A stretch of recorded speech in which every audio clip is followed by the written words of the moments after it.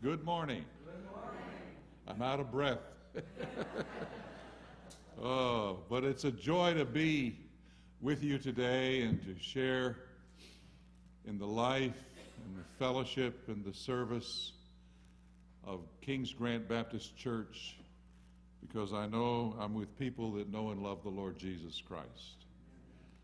Really, there's a good spirit here at Kings Grant, and it's the Spirit of the Lord that's evident in your presence. I'd like you to take your Bibles and turn with me to the book of 1 John, chapter 1.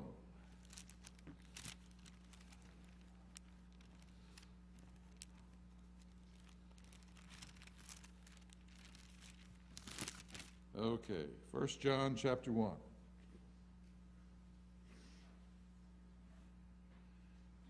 I'm going to read this passage again. You may have heard it already this morning, but everything I'm going to tell you is based on this passage. That which was from the beginning, which we've heard, which we have seen with our eyes, and which we've looked at and our hands have touched, this we proclaim concerning the word of life. The life appeared, and we have seen it and testified to it, and we proclaim to you the eternal life which was with the Father and has appeared to us. We proclaim to you what we've seen and heard, so that you also may have fellowship with us. And our fellowship is with the Father and with his Son, Jesus Christ. We write this to make our joy complete. This is the message we've heard from him and declare to you. God is light.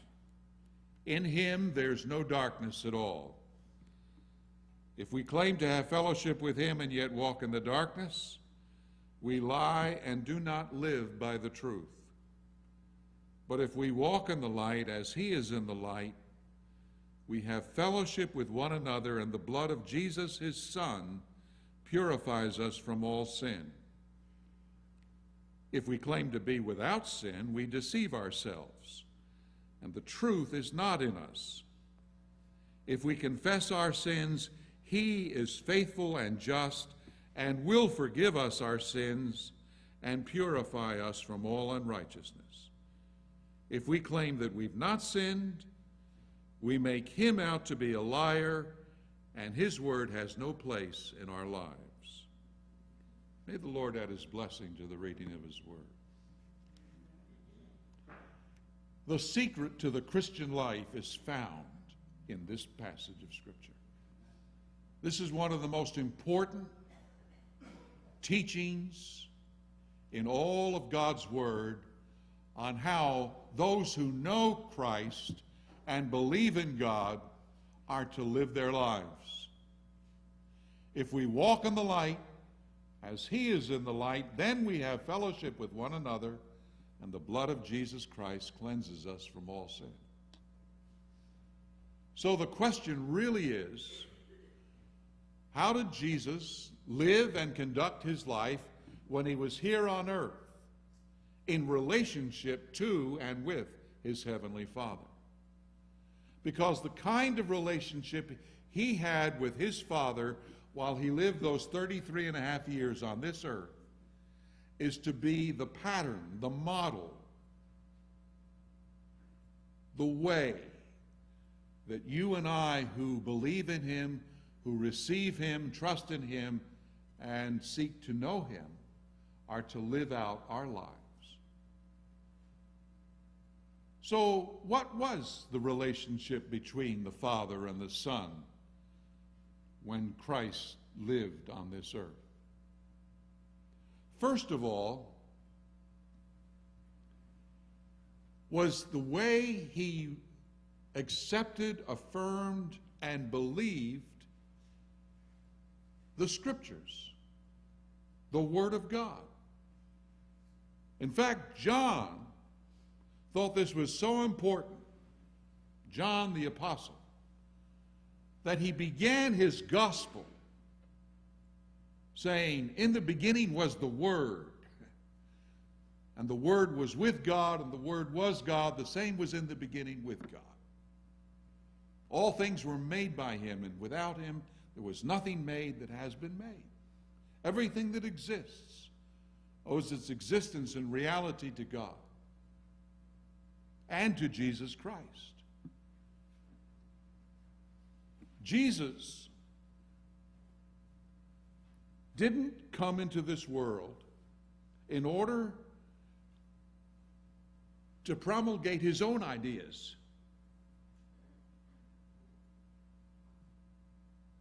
He came to say and to do what his Father had told him and taught him to say and do. He accepted the Scriptures as the Word of God because it was his Father who had designed, worked out, and put it all together. So much so that when Moses wrote and the prophets wrote down the words on papyrus or paper,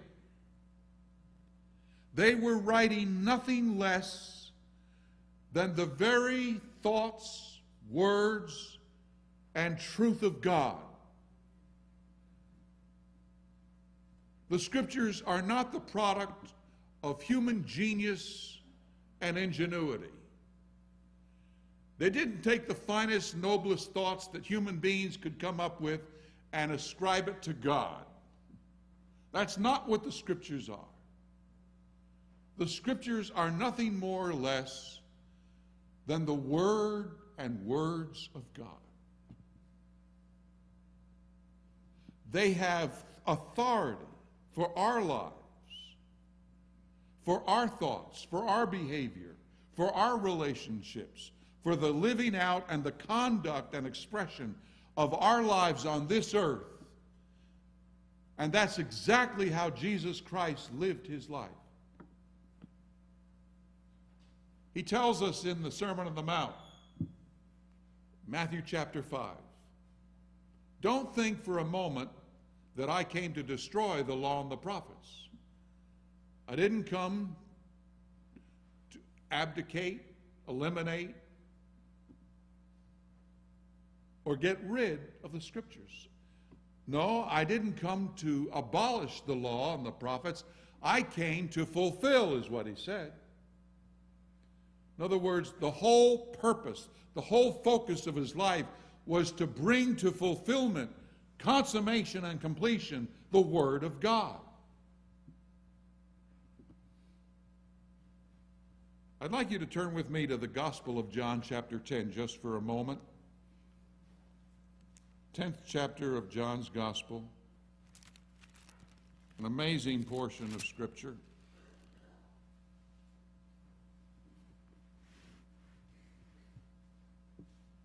I want to begin with verse 34 in John 10. Jesus answered them, "Is it not written in your law, I have said you are gods?" He's quoting from the Scriptures.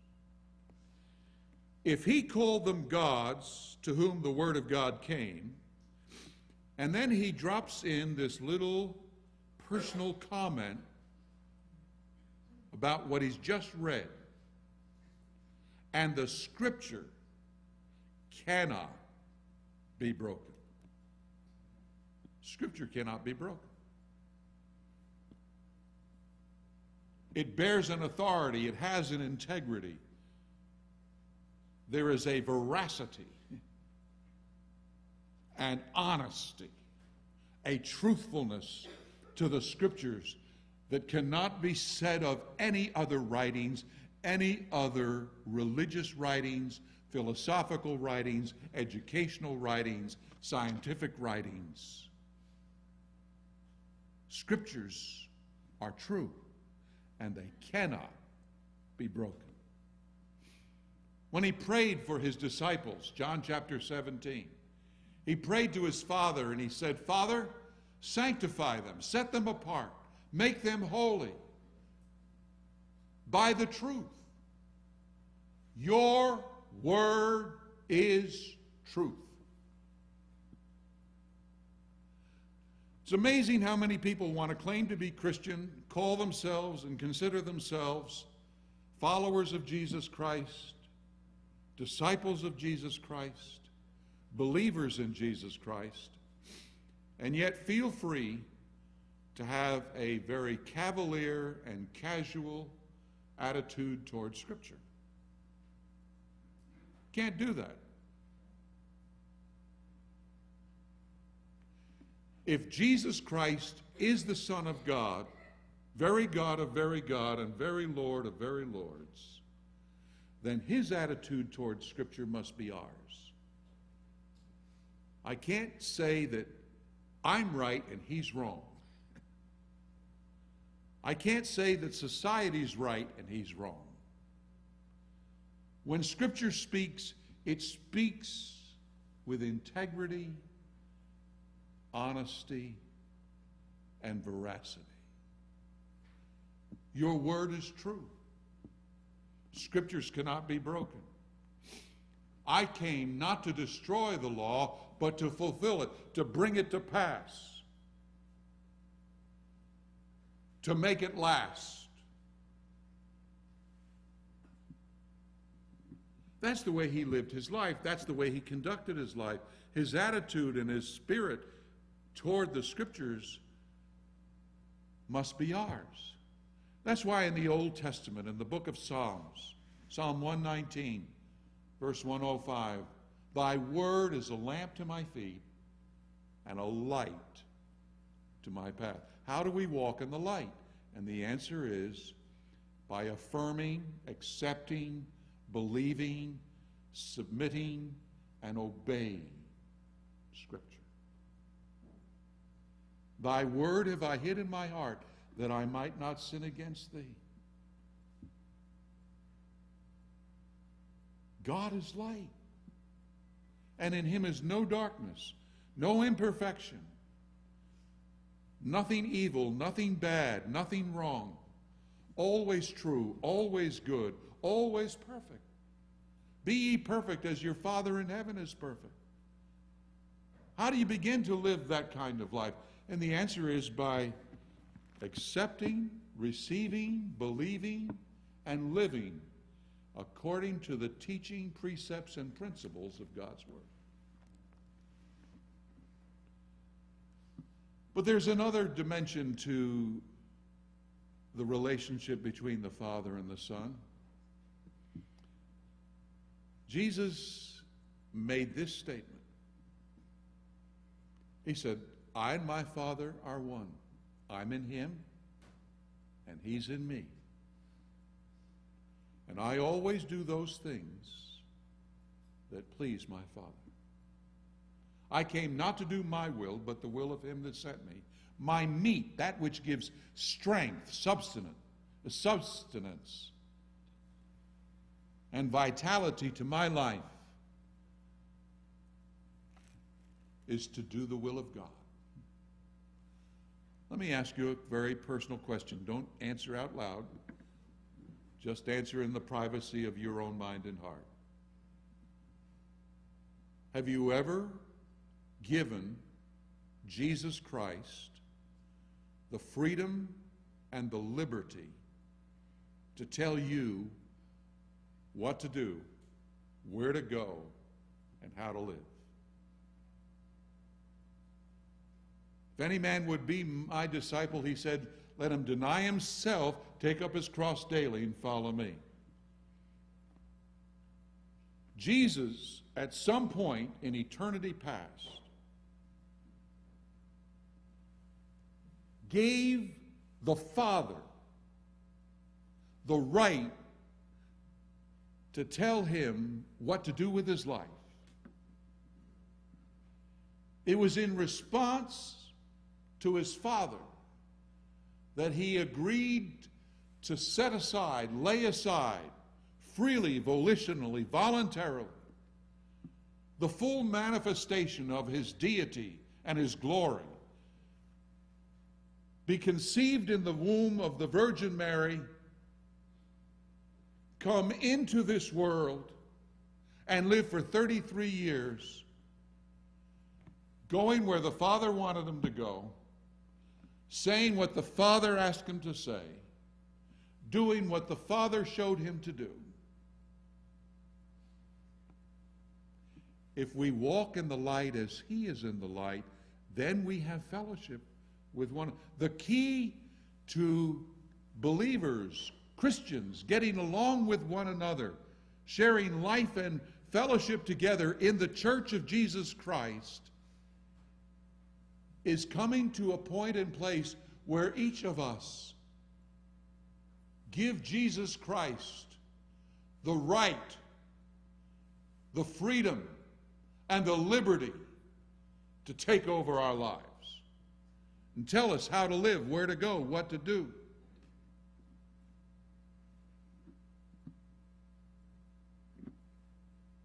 And if we don't do that, remember this, not everyone that says, Lord, Lord, enters the kingdom, but he that does the will of my Father. Do you want God's will in your life? I mean, really? Do you want to experience the peace of God, the love of God, the grace of God, the joy of God, the life of God? He that hath the Son of God has life, and he that has not the Son of God doesn't have it. And being a Christian is more than walking an aisle, shaking a preacher's hand, and joining a church. It's more than going through the waters of baptism. It's coming to a point and place in our life where we submit and surrender our lives to him and say, Lord, I can't do anything in myself apart from you and your grace. I want you to take over the control and the leadership of my life. I'll go where you want me to go. I'll do what you want me to do. I'll be what you want me to be by your grace. That is not something we can do perfectly or rightly or fully, even after we're saved.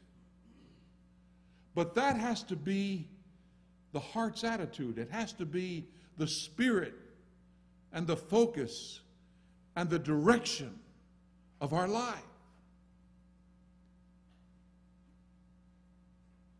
If we choose to resist him, to reject him, to ignore him, or refuse him, that leadership and lordship role over our lives and our hearts, he has the right to say, I don't know you. You don't belong to me. But remember that night as he prayed in the garden, Lord, if it be possible, Father, if it be possible, let this cup pass from me. This cup of suffering, this cup of pain, this cup of death, this cup of rejection. Oh, Father, not my will, but thine be done. He that holds on to his life loses it, and he that loses his life for my sake finds it. That doesn't make sense, humanly speaking, but it makes perfectly good sense, spiritually speaking. And then finally, the Bible tells us that Jesus Christ went about doing good. He said things like this. He said, I must work the works of him that sent me while it's day, for the night comes when no man can work.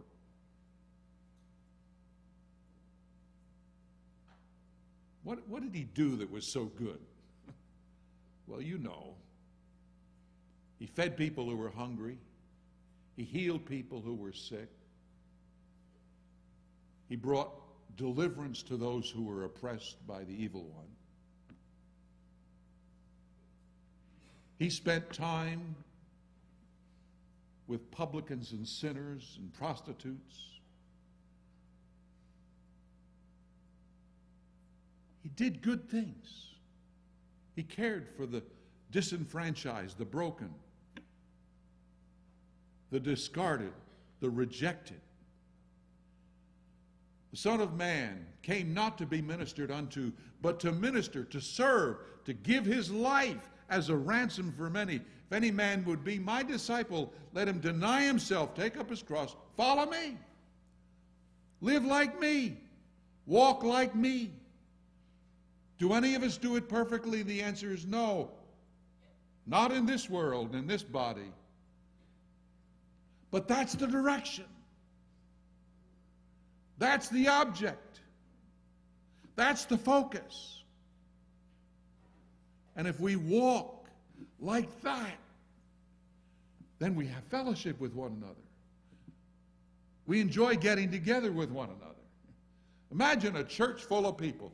Just suppose for a minute that every single member and participant in the life of Kings Grant Baptist Church here in Virginia Beach were learning to walk and committed to live like Jesus Christ lived his life. Obeying the Scriptures, submitting to God's will, and doing God's work. Roll up your sleeves. Get your hands dirty. Find a need and do something to the best of your ability to meet that need. Teach, work, serve, help, heal, care. We are created in Christ Jesus unto good works. We're not saved by our works, but we're saved to do good works. God's prepared for us to do. I want to tell you, it'll transform an individual's life. It'll transform a church's life.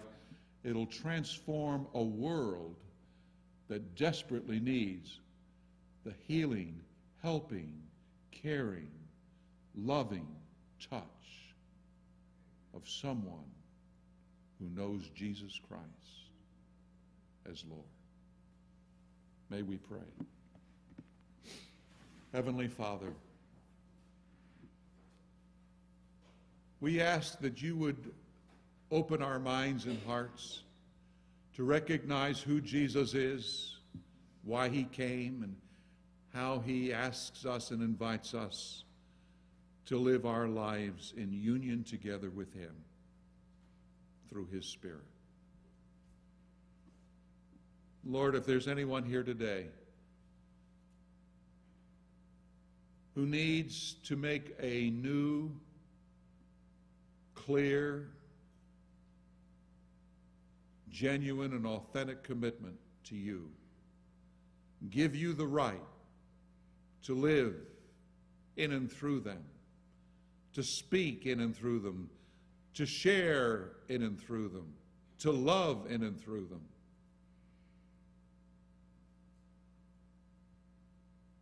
Because that's the way you live, Lord. I ask that you would reveal that to them and give them the courage to make that choice and that commitment today. For we ask it in Jesus' name and for his sake. Amen.